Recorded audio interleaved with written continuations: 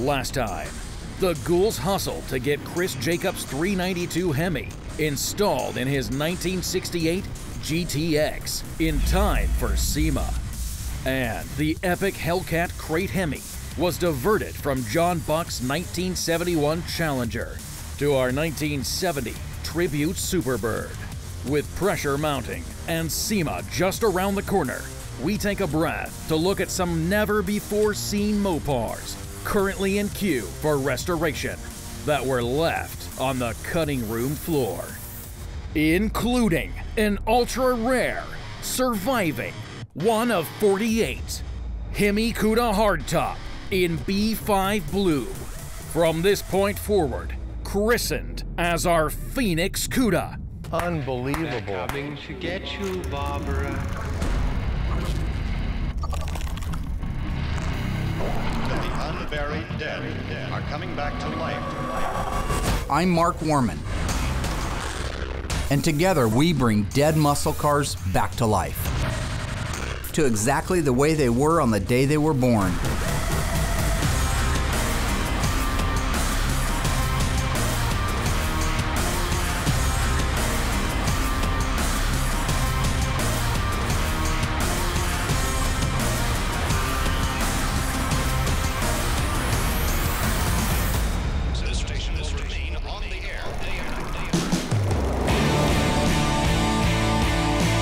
Hello, Ghouls.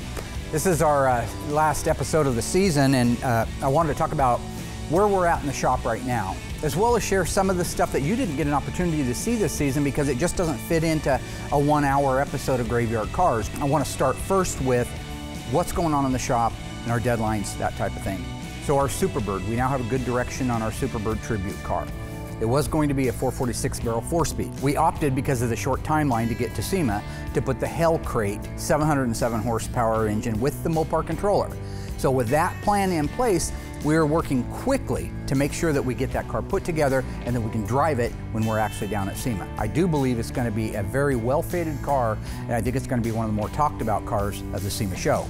My buddy Chris Jacobs, his 68 GTX, that's a neat little project. Again, we're not doing a restoration on it, but we are fixing the tragic fire that happened. We're getting and have installed the 392 Hemi in that car. It's good that we have the conversions. Ron was able to come up from Magnum, help us do the conversions and get that engine installed. So from here, just like our Superbird, time is very short to get this car ready to go. Our beautiful 1970 Dodge Challenger 444 speed, plum crazy white stripe black top, 1 of 916. It was finished this season, thank God, and delivered to its new owner. I've heard from the owner since he got the car back, and he's absolutely thrilled with it. I love the car. I am sad to see it go, but I'm really happy that the owner is in love with the car and thinks we did a great job. One of the cutest couples that we've ever had on Graveyard Carz, and we've had great ones. I mean, the Cooks were wonderful. We've had some really neat families out here, but the Zinks were just adorable. They're just perfect for each other. You could tell that there's a match made in heaven. Look at this. What a cute couple. Every car we give out has that emotional attachment to it, but when it comes to like the folks that had the Roadrunner, to be able to see them go out and to see them drive it and just look at the old pictures of them in it going off on their honeymoon, I mean, it's very fulfilling for me. Our General Lee, now that was a really interesting car. The car had suffered blunt force trauma. Remember, it held the record for the longest and the highest jump in any General Lee history. That's in the television show or in the movie in 2005. This was an official freeway launch car. Now, because this car had suffered so much damage, and because it wasn't a numbers matching Hemi car or a 446 pack or something like that, we didn't have to worry about how much or how little metal we replaced. We didn't have to be conscious of that. So we started at the back of that car and worked our way forward. At the end of the day, though, what a blast. Yeehaw! We took that car out, had so much fun with it. I still get emails about how funny, you know, my bit was as I was doing Roscoe P. Coltrane with Flash. I believe that car was one of the biggest transformations we did in GYC history. How about my new best buddy, John Buck? He absolutely loves it here at Graveyard Carz. I think if he could retire, he'd probably come up here and just sweep floors. He loves it here. He's a car guy. His little 71 Challenger formal roof car, it just turned out beautiful. And I've said this many times too on Graveyard Carz. When a car starts out good, solid, complete, maybe even a driver like that one could have been, they show that much better in the end. John, when he got that car, was so happy, so thrilled. He's like a little kid. He went out, he had a blast in it, even though Alyssa likes to get my blood pressure up. Overall, he was thrilled. So thrilled that he came back and asked me to build him another one just like it, except with a Hellcat engine. Now, as we know, unfortunately, we aren't going to be able to make it to SEMA with that car with the Hellcat, but that doesn't mean it's not being built. It's back there right now being built out. It just won't make it to the SEMA show this year. We would love to take it next year.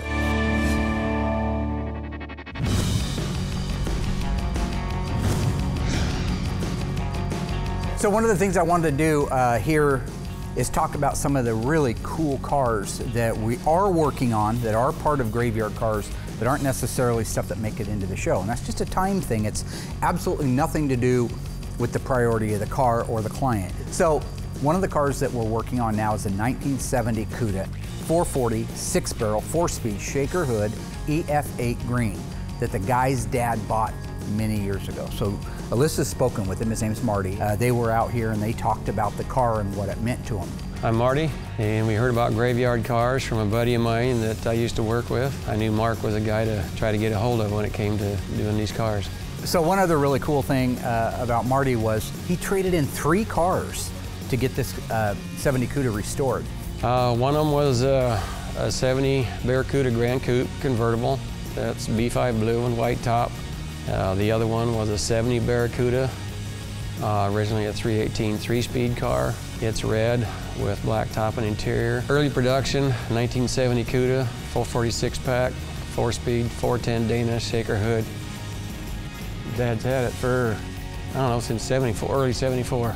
And it's still less than 30,000 original miles. I grew up in that car. And it's not very often that you get an opportunity to have 3 cars traded in on one restoration, because I can do a lot with those. Those will be part of my graveyard motors. I inherited these from my father. He had, at one time, 5 1970 Cudas of various models. So he had 4 left when he passed away. He had an old, I want to say it was like a 57 or 58 Plymouth that he kind of got started with in his younger days. And then when he moved to the big city, you know, back then it was street racing. And he had bought that 69 Roadrunner, brand new, and did a little street racing with it. But then when he wiped it out, he decided that he got lucky and survived. So no more street racing. He started taking it to the track. And at the time, Omaha had a local quarter-mile drag strip. And I used to go to drag races with him. And that's where I got into it. This is definitely a tribute to my dad and passing on his legacy. Real nice Dad car. bought it, beautiful car. Don't know why you don't show more on the show. Numbers up the crap shack. Numbers engine, numbers transmission, numbers carburetors, everything is right on this car. Now, in 1970, they built how many 440 6-barrel 4-speed Cudas? See, I knew you were gonna ask me this. 902. Fruit of my loin. Stay tuned. We continue to take a look at some of the Mopars currently in queue for restoration that were left on the cutting room floor, including a mysterious, surviving 1 of 48 Hemi Cuda hardtop in B5 blue, our Phoenix Cuda.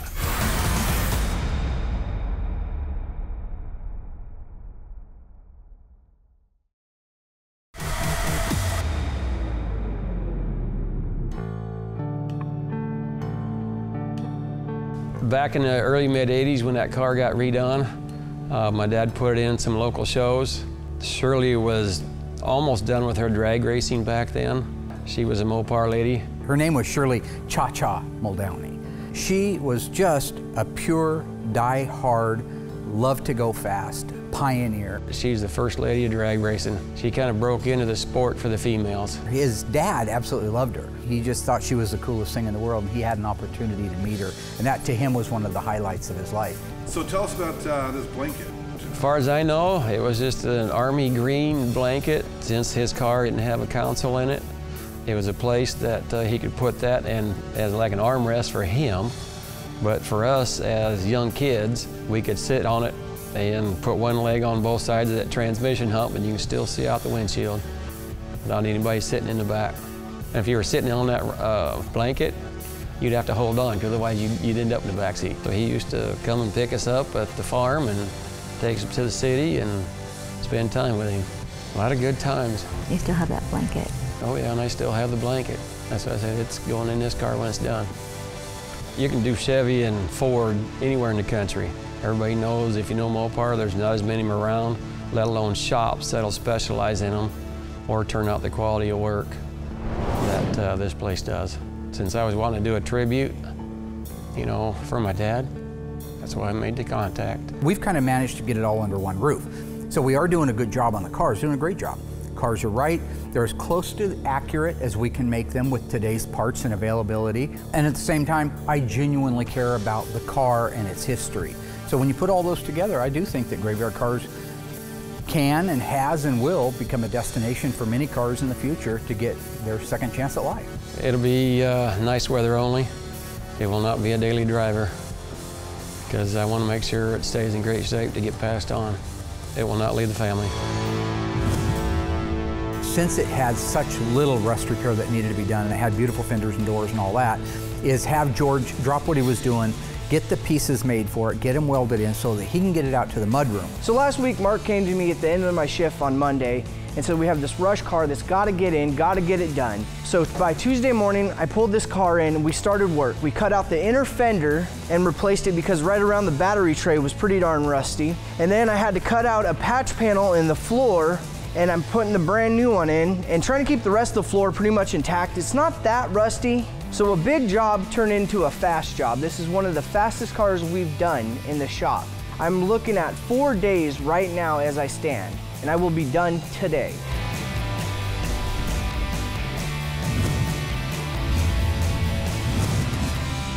So this is our Q5 GTX. This car came to us a couple of years ago. It's a Q5 Seafoam Turquoise 69 GTX. Absolutely amazingly beautiful car. Got the cut and buff completely done on it. Got the whole car washed. At that point, I bring it back in the booth, flip it up on its side, mask off the rockers, the engine compartment, and the back area. Not every car here is an undercoating car. If it was coated for undercoating or sound deadening, then we do that.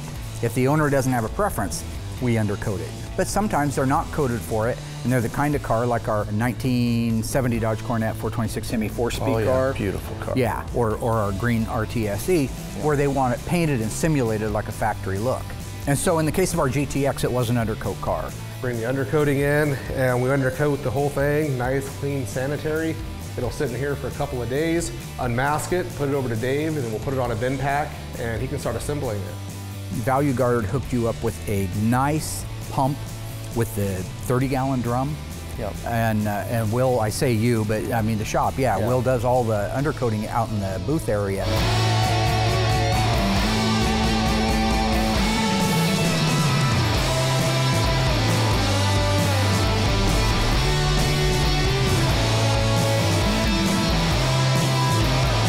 I'm working on this beautiful 69 GTX Seafoam Turquoise. You gotta love that color, the paint's amazing. Unfortunately, this car kind of got dropped on me. Normally Will would, completely assemble the car, hood, deck lid, everything on the car before it arrives to me, but the body shop guys were screaming for the whirly jig, so of course, it gets dumped in the shop. Working on multiple cars at the same time, it can be stressful. And as long as you can stay on top of it, keep things organized, it goes pretty good. So it's just the art of getting a flow going on the car, and getting into a rhythm, and then you can get a lot accomplished. So I'm gonna try to knock out and get as much work done as I can on this car. And actually, I'm gonna go ahead and start placing my parts order. So I'm just inventorying right now, get put on what I can get put on, and hopefully it'll run through the assembly room pretty fast. What I got right here now is I got our 3/8 fuel line in right here, as you can see. This being a 440, has a 1/4 inch return line. So that's what I'm doing right now. So I'm straightening it out. Inline tube's amazing. They put these stickers on there so it says straight, and so when it's bent up in the box, you know exactly the area that you gotta straighten out. So you're not just bending this hose, and ruining it in a sense. It's already pre-bent. It's all set up to follow the contours of the frame rail and the body of the car. So I just kind of get it pretty close. And the nice thing is I can kind of manipulate it a little bit whenever it's up in the car. So I'm gonna start back here, and this one will actually piggyback my 3/8 fuel line.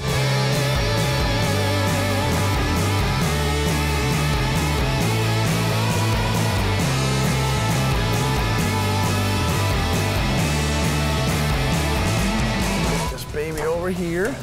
I'm gonna run it down while I'm watching this end. So bam, there it goes, right in there. And this here is just gonna be on your 440s and larger engines. So your 440, your 446 barrels, your 426 Hemis will all have this big 3/8 fuel line along with that 1/4 inch vapor return line. And I'll tell you, sometimes these things are a booger to get on there. Anything we can get done on these cars, I know these fuel lines aren't gonna be in the way of what Will needs to do, and then it's gonna help me stay ahead of the game. So whenever he needs to borrow the car to get his stuff done, I already got some of my stuff done. So it's all about working together here at the shop, man. And when the pressure's on, we got a whole yard full of cars. We wanna get these things done, so.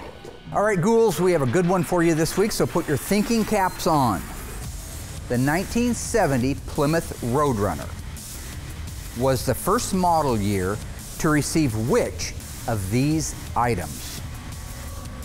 Disc brakes, bucket seats, rally instrument cluster. If you think you know the answer, stay tuned. After the break, I'll give it to you.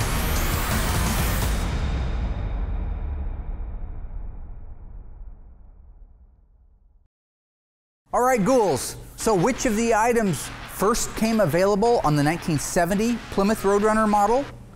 If you answered rally instrument cluster, you are correct. Alpha code A62. 1968, 1969, it was not available. Couldn't get a rally instrument cluster. You get their standard instrument cluster, and you could order an N85 tachometer for it, but it was not a rally instrument cluster. The disc brakes and the bucket seats, they were available as an option from the day the Roadrunner was made in 1968.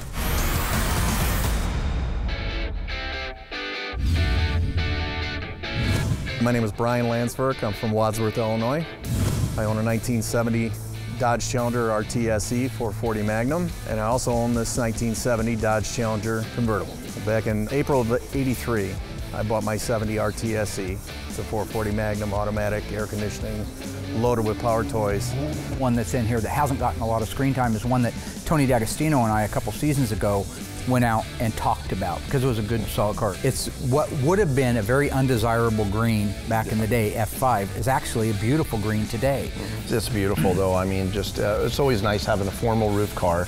You know, overhead consolette, the leather power windows. I mean, it's got everything. It's probably a one-of-one car. You know, they made 733. How many of them were optioned like that? How many of them were those colors? Exactly. Probably isn't a twin to it anywhere. So in 2003, when my son was going to college, I sold the RTSE. The car needed some restoration again because I had the car restored in the mid-late 80s. So I put the investment in my son. I sold it to a guy that was a trucker. He sold the car within a year of buying it to another guy that I had interested in it at the same time. He bought the car and went from Wisconsin to Tennessee. And then somehow his wife became ill and then he had to sell the car. So I went to a collector car dealer. That collector car dealer took it to an auction and sold it to another collector car dealer in Roanoke, Virginia. Then my friend, who I've been lifelong friends with for 40 years, called me up one day and said, there's a Challenger on eBay, you should check it out. So I checked out the eBay link to this Challenger. It was not mine, but just out of curiosity, I started clicking on the rest of the Challengers, and lo and behold, there was my green RTSE. I was surprised because that was not the car that my friend had told me about. So just had he not told me that day to go on eBay and nose around, I probably would have never found my car. It was a good driver quality car, a 26,000 mile car, and all the time that I owned the car, I always wanted that kind of quality of restoration that only Mark's been able to provide. The owner wants to try to preserve as much of the original interior as he can. And the main reason for that is there are replica reproductions out there of almost everything, not the headliner. And those replicas are close, but if you have a good, clean, original one, that's the one you stay with. It's a lifelong dream for me, at least since I was 16. See that car, perfect. In the late 90s, mid-90s, I bought this convertible behind me, and it was an old man that lived in the same town I lived in Wadsworth, Illinois. So after I purchased the car and had it for a while, same situation, nobody around did Mopar restorations, and this one was in need of much more work than the other car that I had. I decided to go ahead and cut that car loose. Once I made the connection with Mark to redo my 70 RTSE, I started thinking about this car, wondering if I could reacquire it. So I ended up finding out from the friend I sold it to, who he sold it to, and the car had been sitting in this guy's backyard since 1999. When he sold it to him, it was in great shape. When he got it back, it had been outside, sitting in the mud and the sleet, and his heart was broke. all the way down to the rockers and mud with a tarp on it. And I got a flatbed, made a deal, wenched the car out, shipped it to Mark, and that's the start of this journey. Were you pretty surprised to see the condition of the car after you had sold it? I was in tears nearly over it because it was a running, driving, really a pretty nice car that you could restore at the time. That poor Challenger. If you lift that car up with the forklift in the middle, the whole car bows on both sides of it. Not everything that when it shows up here is possible. Not everything. I mean, it is possible, but what's the dollar amount? Gonna be a challenge. Challenger. Yeah. But that's what we do. That's gonna be a, yeah, real. Graveyard cars, miracle workers. Yeah, the 70RT SE is in pre-paint stage now. Will is a tremendous artist with it when it comes to paint work. He's not just a body and dent man, he's an artist. And Dave's fit and finish every screw and every window adjustment, every door adjustment, and every panel. It would be like an owner doing it themselves, that kind of love and care. Again, we have just every kind of Mopar imaginable here. You've been doing the Dodge Challengers. You've done quite a few of them lately. Yeah, lots of e-bodies. Yeah, between Garth's 70, 446 back 4-speed, Darren's car, all that stuff. Have you gotten a better rhythm down, would you say, on a Challenger as far as what you need to order, what process to put it together, how to get it out the door, maybe more so than the 68 Charger, which we haven't even done one yet? Yeah, of course. Yeah, the e-bodies are, like you said, there's so many more parts available for it, but we've done so many in that shop that I can almost do them blindfolded. You don't need the car there. Exactly. The only thing that's going to throw me for a loop on this one is the power windows. Yeah. Anytime you have power, components, it always kind of messes with your mind because you're used to putting standard roll-up windows in and standard door panels and stuff like that. So. Do you remember that sunroof car we did back in season 2, the purple one? Yep. That thing was a stripper. There was nothing. There was nothing but a fender tag and a shell there. I mean, in the dash van, that was it. So we had to get hold of Tony back at Tony's Parts and say, I am desperate for a wiring harness. And it is amazing how much wiring harness works those power windows and how it intersects with a lot of stuff up underneath the dash. It's not just a hot wire going to those things. It's a lot of stuff, but having a good parts vendor helps. Yeah, I remember that episode when you worked on the 70 Challenger sunroof car. All the trouble you had getting that sunroof to work. I'm hoping I don't have to do one. Here's my advice. Turn in your notice when you see one come in with, just do it. Just save yourself the misery. That is the most miserable. Nothing available. No information available. Now I've got I've made photocopies of TSBs and things like that I have. But I still, if I had to jump into one right now, I absolutely wish I hadn't. You know where I ended up getting the cables from? Nobody makes them. American Sunroof Company's been out forever. There's a guy in Australia making them out of billet aluminum. The little ends in the cables. Both of the cars are going to come home, go in my garage, going to be show cars. Obviously the 70 RTSE, the one I've owned for the longest.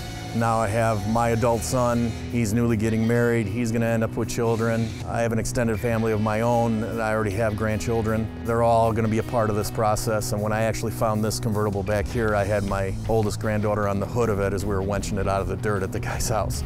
So it'll be nice to see her with the end product and a picture of her back on the hood of that as well. The green one was piece cake. That's a good, solid, clean, original car. But that purple one, we'll have our hands full on that. I figure I'm going to take the radiator cap up, have you hold it, drive another convertible underneath it, put his original radiator cap back down, done. There you go. Well, I think for sure the green one will probably go to my son. He was part of that process of selling it for college and reacquiring it after college, and since he was born, he's known about that car, and I'm certainly going to make sure that it ends up in his hands. Coming up, we conclude our showcase of Mopars currently in the queue for restoration. And we finally reveal the dramatic and gut-wrenching story behind our Phoenix Cuda, an extremely rare 1 of 48 Hemi Cuda hardtop in B5 blue. Unbelievable.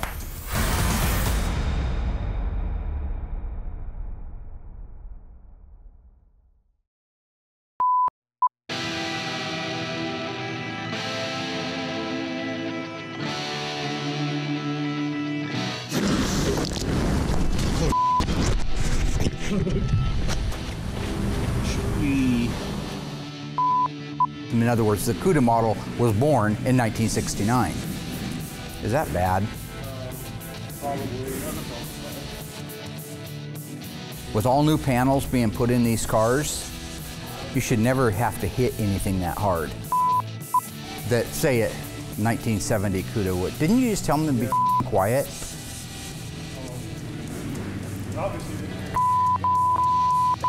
And that hitting the hammer is the fastest that got to the egg. Those other are toilet.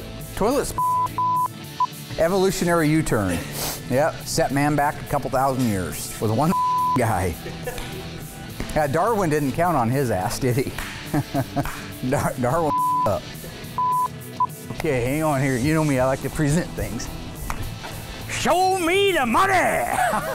Jerry Maguire. Show me the money! The is that? Ew. Really? Merry Christmas! Did it? No.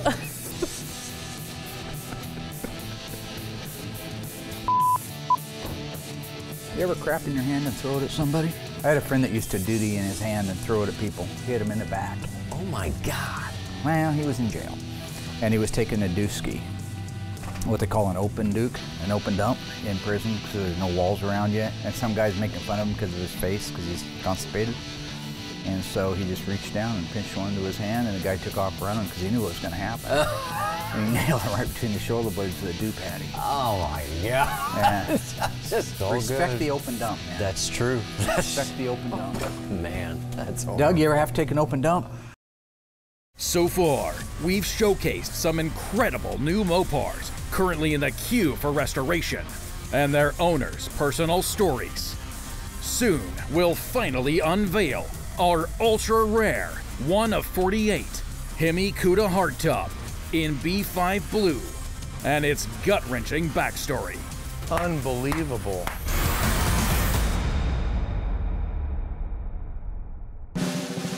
Another really cool car that we're working on right now, again, it has been disassembled, it has been inventoried. Good solid car, 1969 Plymouth Roadrunner for Scott. Now Scott is the gentleman, his last name is Draper.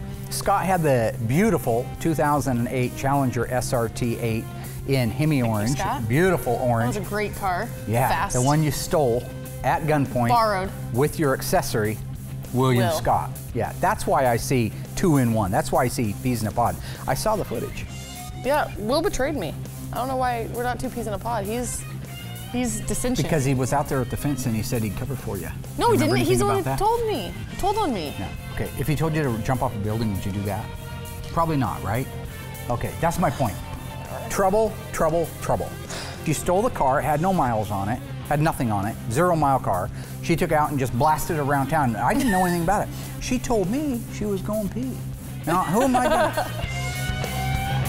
My name is Scott Draper, and I'm out here today at Mark's shop talking about my best friend in high school, 69 Roadrunner. He unfortunately passed away 4 years ago, and this was his car since high school, and a vision of his was someday to get it restored to the degree that he wanted it to be. And he was a perfectionist. That's why I sought out this shop to make his dream come true. Yes, this car was an original 383 4-speed car. I can't recall exactly how long that motor lasted. Steve did a lot of street racing back in the day. His vision was to make it a 440 6-pack A12 car, tribute car, and pretty much had it assembled to that degree. It was a running car when I brought it out here, but it needed a lot of just perfectionism. When I was looking for a place to entrust the car with, I reached out to Mark and kind of gave him my story. He said, we'd love to take the car on. I understand it's a long process and there's a lot of things that have to be done. As you can see right now, it's in the disassembly stage, and excited to be out here today from Iowa to check on it and talk to Mark about the scheduling of it moving forward. I mentioned to Mark that I had a 2008 Dodge Challenger SRT8 limited edition. Bought it new. It had 694 miles on it. Babied the car, climate controlled, loved the vehicle, but had 694 miles on it before a career criminal, Alyssa Rose. Did you see the episode where she stole the car at gunpoint? I did. I'm seriously so excited. We have people that just want to go to speed limit. So just out of curiosity, to have a car that's almost 10 years old and only have 694 miles on it, that means you pretty much babied that little thing, right? I just did. Cherished it and took care of it? I did. I have to admit, I never even did a burnout with it. always thought about doing one. Yeah, but you wouldn't want to put the extra mileage and the wear and tear on it. Enter the thieving child who decided to take it out without my permission, run the hell out of it, bring it back with over 11 more miles on it than when you traded it in for the restoration. So, Some bugs on the windshield. bugs on the windshield.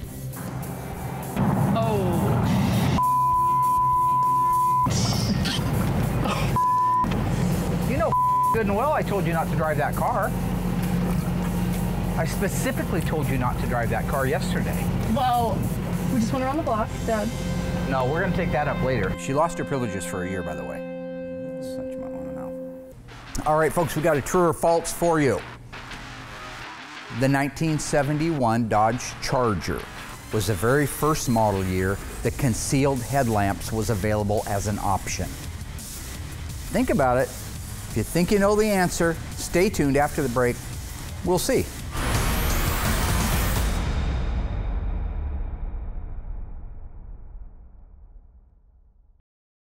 All right, folks, how'd you do? True or false? 1971 was the first year that concealed headlamps were available as an option on the Dodge Charger. This is a tricky one. Got to think about the wording. The answer is true.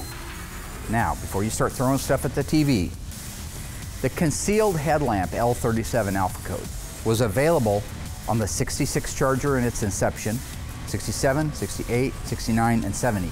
Standard. It became an option in 1971. It went away at the end of the 1972 model year. So, gotta listen to the kid when he's giving you these. The ice tray knows what he's talking about. You guys leave the part about me being an ice tray in there.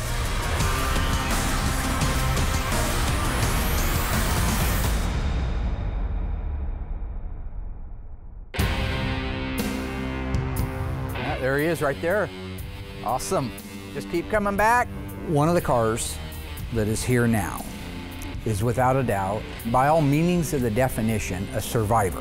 1971 Hemi Cuda hardtop. Now you guys that watch the auctions know even the hardtop versions, in some cases, can be a 7-figure car. This is a numbers matching, they're all shakers, keep that in mind, so of course it's a shaker. Numbers matching automatic car. They made a total of 48, that's it. 48 1971 Hemi Cuda hardtops, and this is one of them that is here to be restored. And you'll wonder, if it's a survivor, why are we restoring it? Well, you need to wait and see that. So what I got, one of 48 ever made, rarest car, one of the rarest cars on the planet and most desirable, coming here for a little freshen up. 74 Duster? 1971 Plymouth Hemi Cuda. When was the last time you saw one of those? No, it's not a convertible. Yeah. It's a hardtop, automatic, one of 48. B5 blue. Original Hemi car. Okay, stop right there. You have never seen a car like this at Graveyard Cars. You'll probably never see another one like it.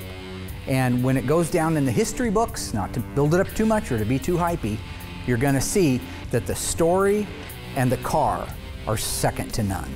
You will not want to miss a second of the restoration of this car. Good to see you, sir. I'm Wendell. I'm really glad to meet you. Yeah, nice to meet you. I'm really excited about this. I've waited a long time to get this car really properly done. It's time to freshen it up, I'd say. I think so, yeah. This is Dave Ray, #1 technician, Will's second best painter in the world. All right, there. very Yeah. cool. Hey, good. I'm going to critique. Yo, please Yeah. do. Guess you're not painting it. I've painted B5 blue before, have you?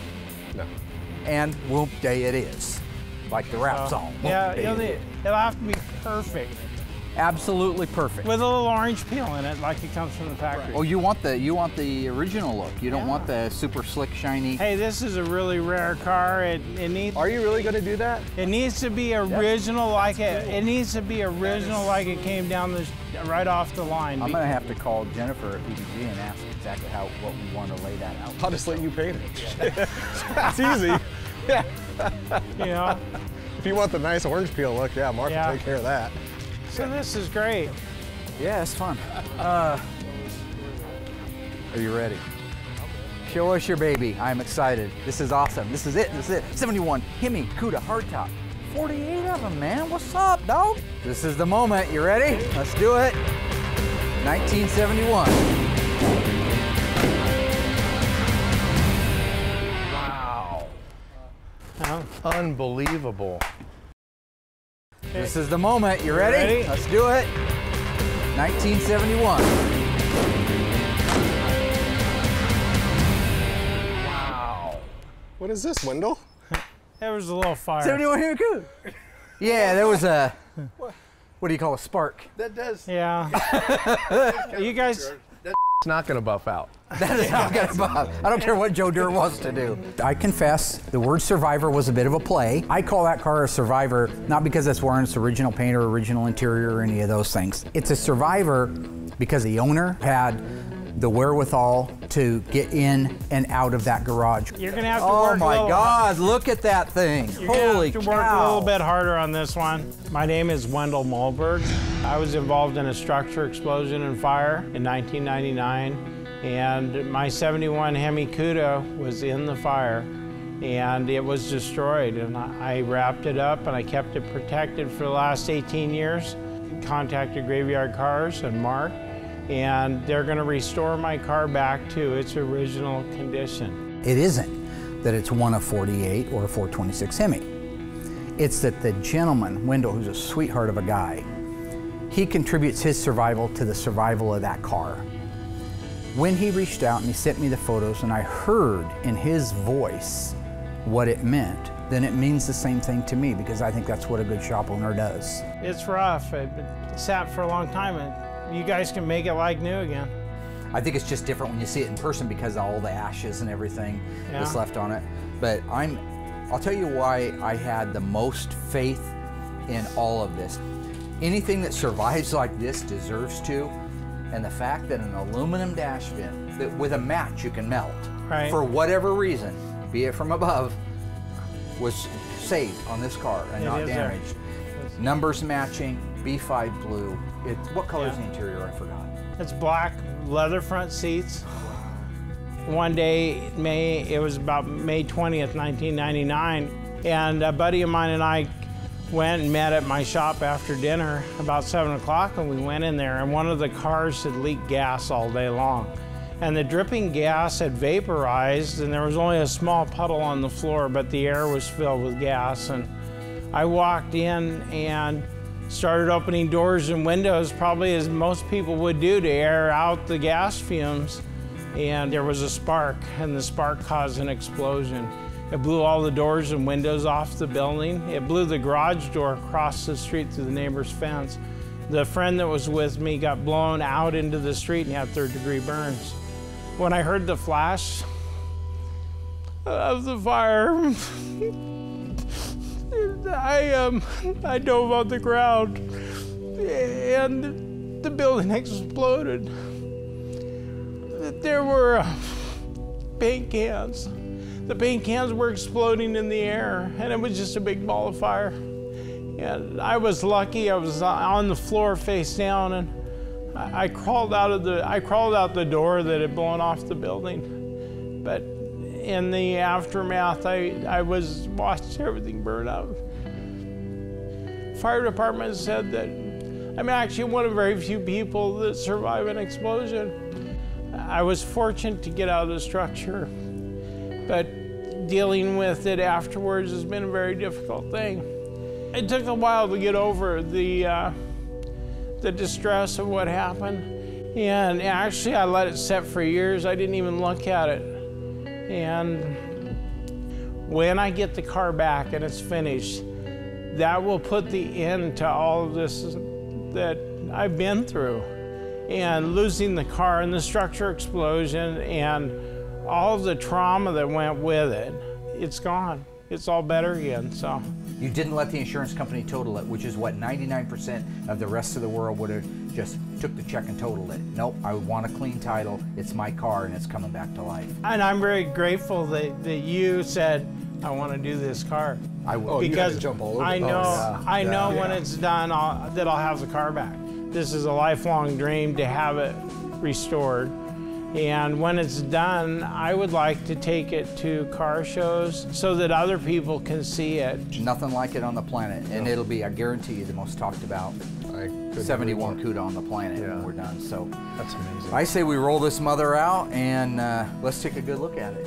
It's more important to me than anything else in the world Many people have said, well, will you sell it? And that car's not for sale. It wasn't for sale when I got it. It's not for sale now, and it won't be for sale in the future. You know, I just hope people can enjoy it for what it is and appreciate the graveyard. Carz is saving a piece of history. What do you think, Will? There's some paint left in that trunk. I know, that's what I was looking at. It's the baddest car we have here. It's a rare car. The fact it burned down is just absolutely insane. And it's a solid car, so it's going to be a great car to start with. I'll be anxious to get this off to the dipper and see how the quality of metal is. This is, you know, at 1,000,000 degrees. But this is awesome. This is the coolest car we have, and this is like part 2 to the Phantom, only just a much more rare car.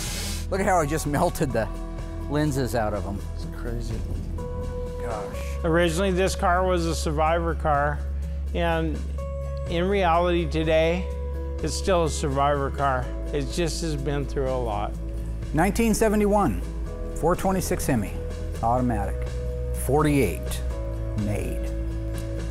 Burned every square inch, melted, molten, all but forgotten.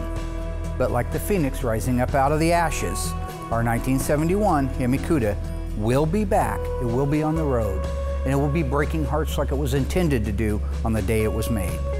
That is Graveyard Carz. So phenomenal job, guys, girls. Thank you. Great job, good season, good episodes.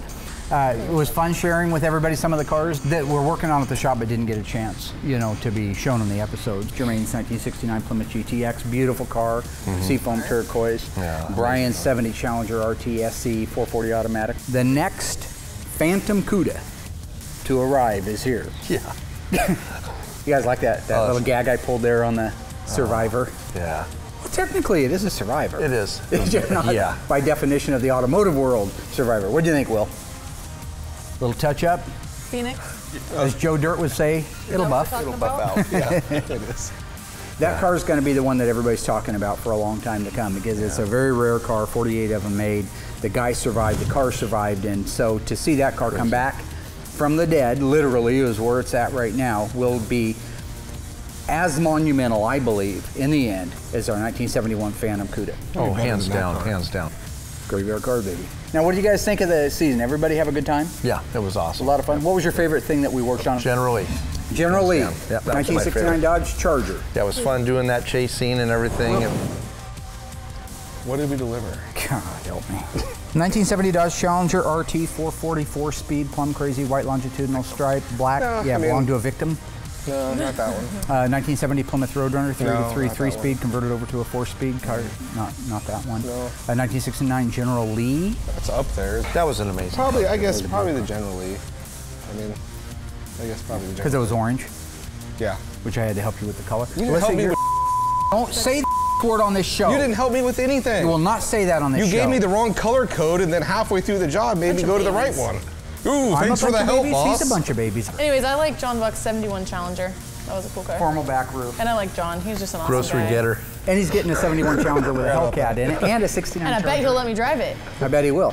So next season, you're going to see some amazing cars, the ones we've touched on, that we're working on in the shop right now, probably along with 20 or 30 others. Thanks for watching Graveyard Carz, and we'll see you guys next season.